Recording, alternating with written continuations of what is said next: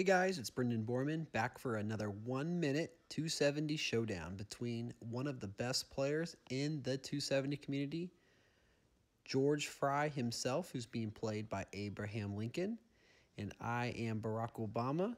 I do have a Hillary vice president, so I do have a lead as far as the candidates go. However, Abe Lincoln is a formidable candidate himself.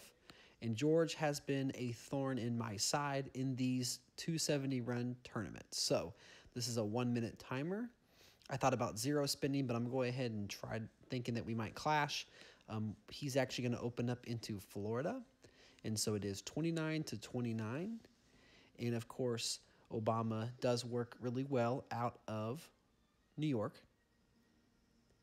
I'm going to open up in some African American, but also some swing states. So I'm going into Arizona, North Carolina, Virginia, and I'm deciding on if I should commit to Rhode Island, or not Rhode Island, New Hampshire. I'm going to go ahead and go Utah and Massachusetts to possibly get Town and Gown. There might be some clashes this turn. Let's see if George decides to go Ohio, Wisconsin, New Mexico. Looks like not, so he is going to low spend here. So we did clash in the swing states of Virginia and North Carolina. He does have a 100,000 cash advantage. We could pip up and get Town and Gown this turn, but I'm going to try to prevent swing. So I'm going to go to the third pip in North Carolina. I'm going to delay getting Town and Gown. I don't think I can get it this turn, but just in case George gets cute and tries to go to the second rung in New York, I'm going to pip up one time in New York. I don't think George would do that, but just in case he does, sometimes these 1 minute timer games are a bit crazy.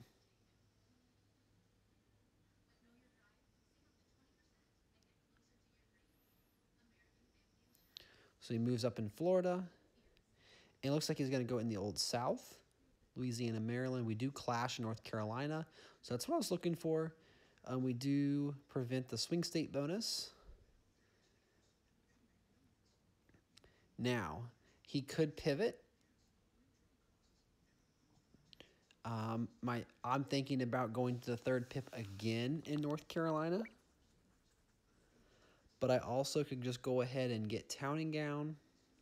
And if I'm able to flip Virginia, that could prevent the Old South bonus as well as the swing state bonus. So I'm going to go ahead and go for it.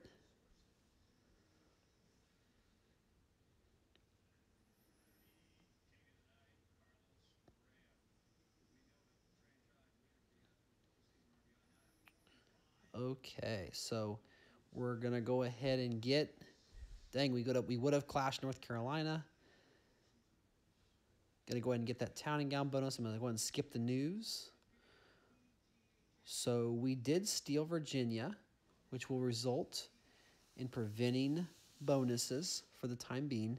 Now he's uncontested in Ohio, Wisconsin, Florida, and New Mexico, so he can definitely get swing this turn. So it's not worth overspending in North Carolina or Virginia. If he wants to go that path, that's fine. I'm going to go ahead and open up into Michigan, Pennsylvania, and Maryland to open up in high tech. And then just to get the appearance that I'm going to pressure swing, I'm going to pressure in New Mexico. It's super cheap. And he is going to have his eyes set on the African American bonus. So he's opening up some states in the Old South. I am going to go ahead and use all of my Town and Gown either in New Hampshire or Arizona. Arizona is definitely important. Let's go ahead and go to the third pip. See if we can get that high-tech bonus. And then that does leave me 150K of Town and Gown. Do I close off Arizona?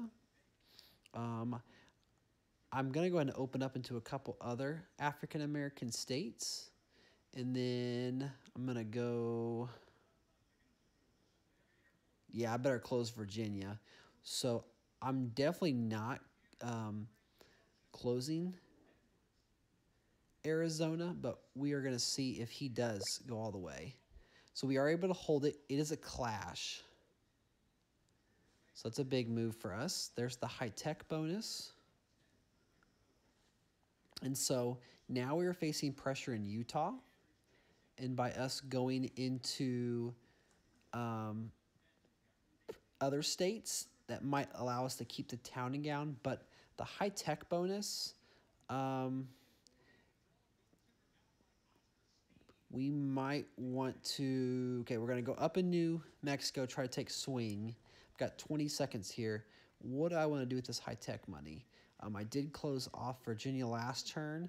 I could pip over to California, but I might risk it here and just go in a couple states. In the South, 2 seconds. Okay, so I might double tap California, assuming that he doesn't come for me. I could have used it in Delaware. I definitely could have used it in Utah, but I think Utah feels like a bluff. And Arizona's safe. That's all I have time on the rewatch for right now. He does get the Old South bonus, but we do keep the high-tech bonus. So we were not pressured. We now have $295,000 of high-tech money. $111,000 of town and gown. And $346,000 of cash. Definitely don't want to risk Arizona. 20 seconds. Swing state is safe for him. But I'm going to open up in the rest of the Old South states. I'm not there. And pretty low spend. I imagine that Lincoln will pip over to Texas.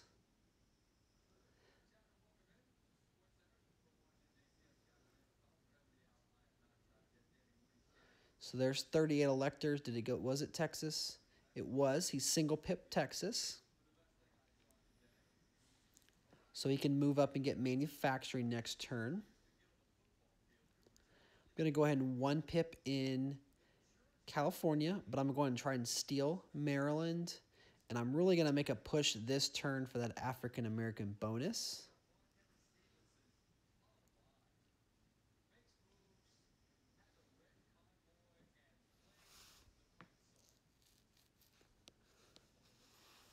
I can go up in Tennessee and Illinois. I've got 20 seconds. I'm going to go, or 24,000 left over, 2 seconds. This is a critical turn here. So it looks like Lincoln most likely went up. No, he did not. He did not go up in Texas. Okay, so that's huge for us. He did maintain Illinois, and he was able to flip Michigan. However, with us flipping Maryland and getting Delaware, we were able to hold on to high tech. And now we have the Old South. So let's close off Louisiana. I'm going to leave Maryland. Although if I was playing, that would probably be the state that I attacked. Michigan we're going to leave. I'm going to attack in Georgia to the third pip. Third pip passed. I was going 2 pips last turn. Keep it inconsistent, so I'm not predictable.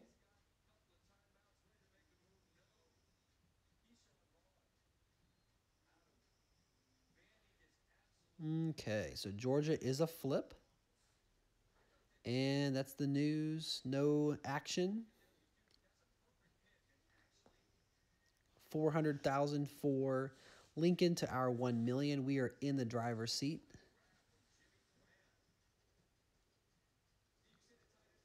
I'm going to try to flip Illinois.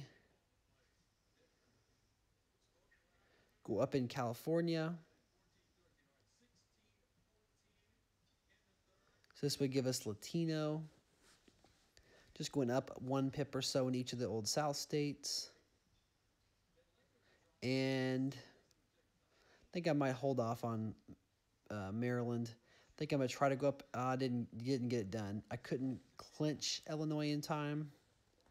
I'm going to sit on some town and gown money, and we'll just have to see what George does here.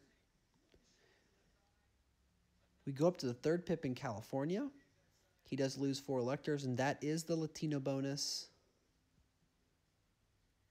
Definitely in great shape now. Let's go ahead and finish off Illinois. And then attack in Michigan. Finish off Maryland. Pressure Florida. And then I still have $500,000. Preemptive defense in New York, in case he does do the cash push, cash saving move.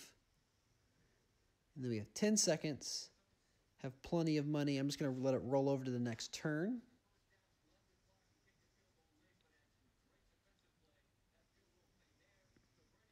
Okay, so he did zero spend. So we'll see if he's saving money or if he did actually forfeit.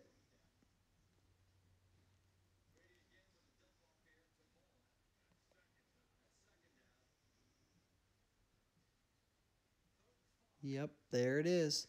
Well, shout out to George Frye. He's won countless tournaments.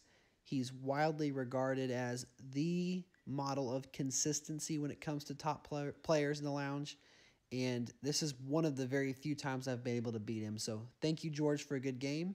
And until next time, I will catch all of you guys in the next 270 video.